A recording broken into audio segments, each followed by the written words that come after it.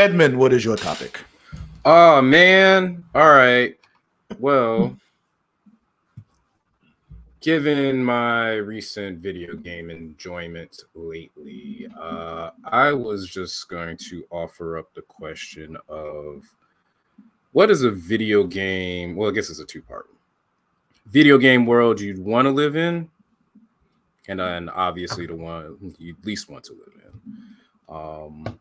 A couple caveats could be simply, you still get your respawns, save points, retries, and you get to keep the memory from your last attempt, but you're still stuck in whatever that game world is. So, and if you really want to, yes, I guess you could go ahead and find a Game Shark or find some way to put some codes in to make it a little bit more interesting here and there. But if you want to offer different answers for different caveats of, hey, if cheat codes work, then I'll take this, versus if they don't, I'll go with this one. Sure. I mean, however many options you want to offer. Gotcha. And I don't know the format. Do I answer first? You guys answer first? It's up to you. It's your topic. You want us to go first? You want to go first? I mean, I can give y'all my two simple answers because they're very quick and easy. I would absolutely enjoy living in Animal Crossing.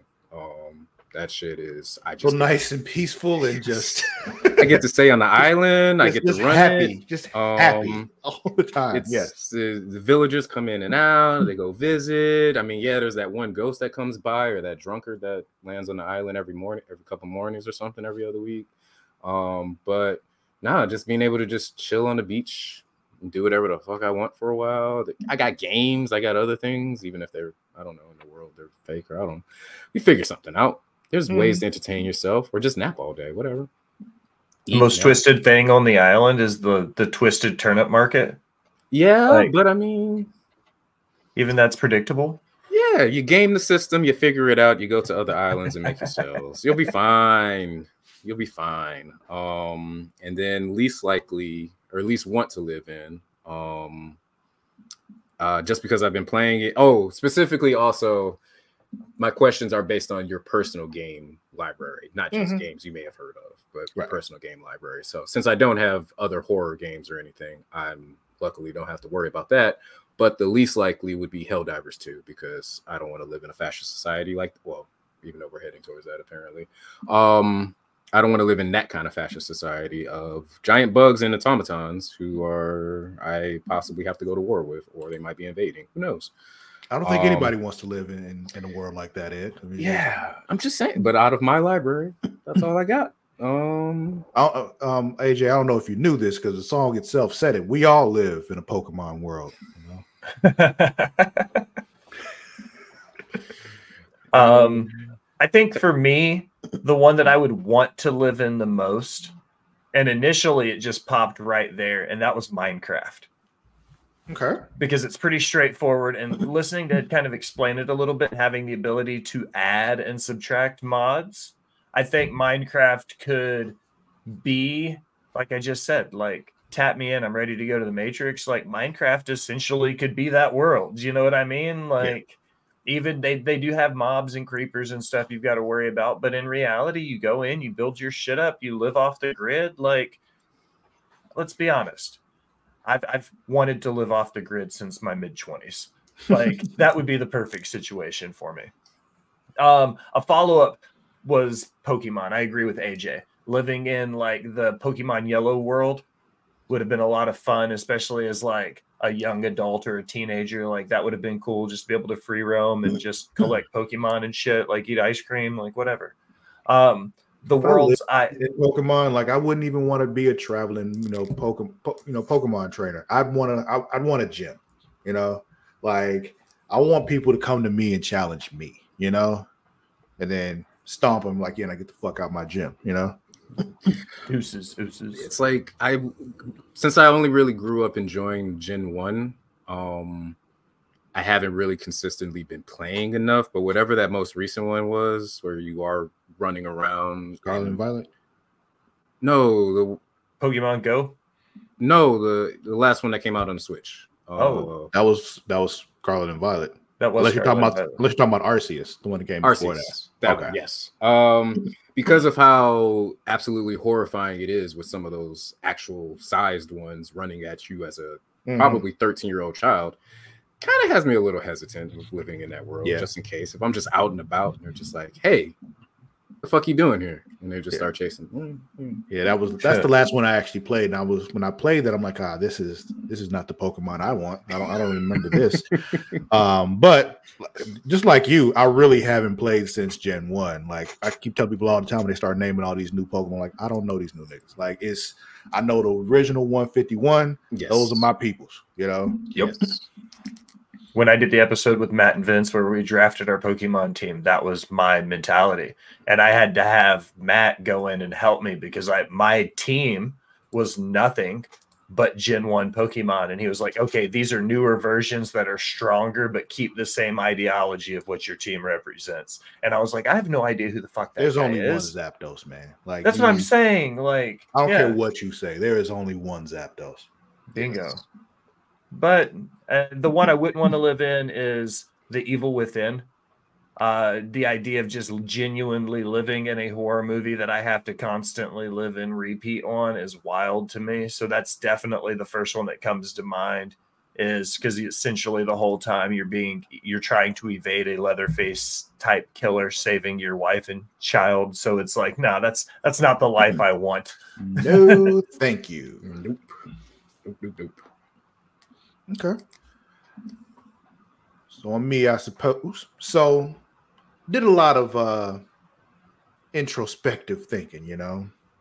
And at first, I asked you, do cheat codes count?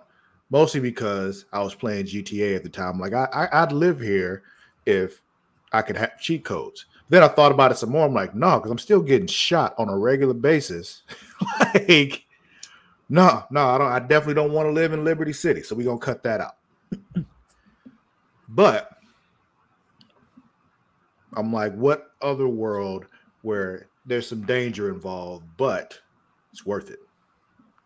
And that's going to be kind of a throwback a little bit, but it's still in my game library. It's still on my PlayStation. I haven't played it in a while, but it's DC Universe Online because, there's dangers abound, but I'm also a fucking superhero / supervillain. I'm, a powerful being in this world. And the thing is, the most dangerous stuff, I don't have to fuck with it, I can stay over here in Gotham and I'll be just fine. I don't have to go out and fight Trigon and all that kind of shit. I can mind my business and stay out of that shit.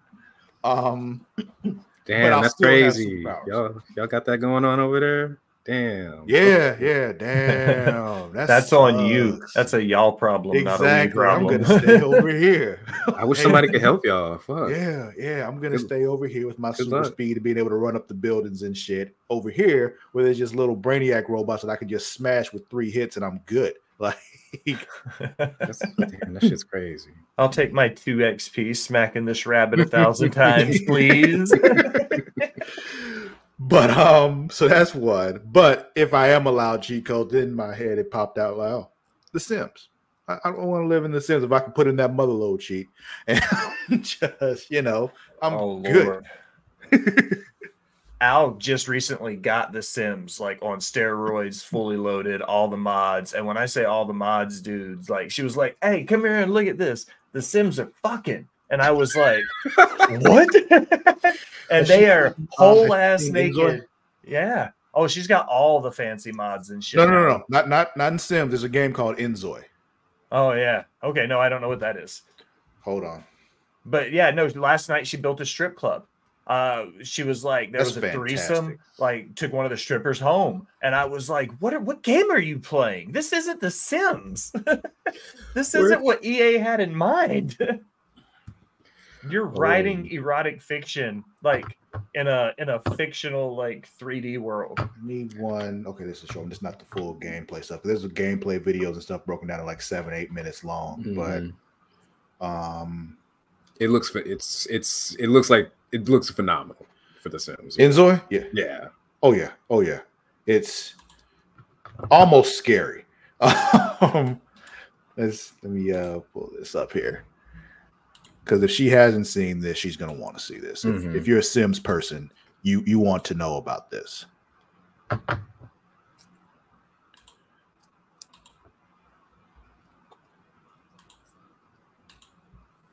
It's not a trailer I was planning on watching today.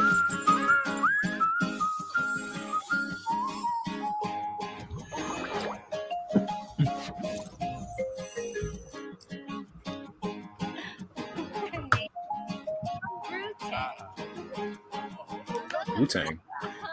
She definitely said Wu-Tang. Nothing to fuck with.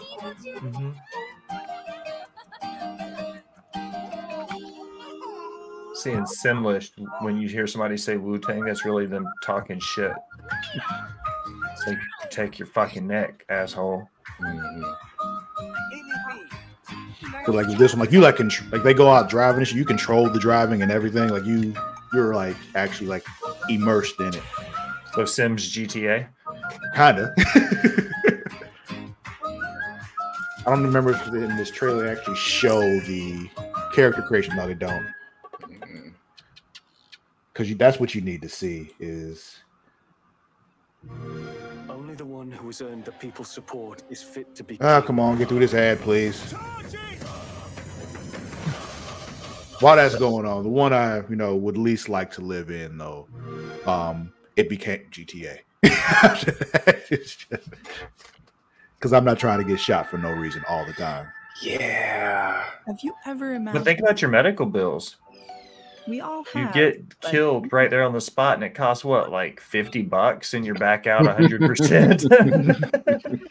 That's quality. That's a pretty solid plus. Variety of creative tools to help you build yours. Yeah, First, the detail in the characters creation, known as all ZOIs. that kind of shit. You can create realistic appearances with detailed controls over facial and body features. You can also customize hair and outfits to create a unique look.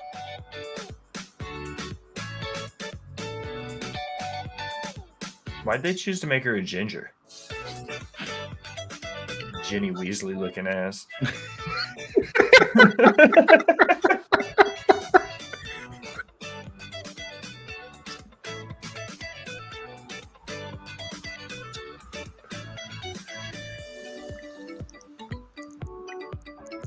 Okay, that's cool.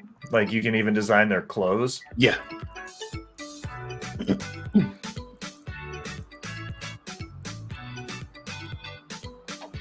That's wild. Yeah. But anyway, you get the idea. Send me this trailer on Twitter. I'll send it over to Al because I definitely think she would like that. Yeah. Kind of to piggyback off of your same reasoning for why you wouldn't want GTA. That's the same reason I also did not select Cyberpunk, because I do not want to get randomly killed by bullet or some asshole who just wants to hack into my brain to make me kill myself. So, yep. Fallout and Red Dead Redemption, same reason. I was like, I don't want to die. Like, like even with the respawns, that's one where you're like, I don't think that's worth it like, at all.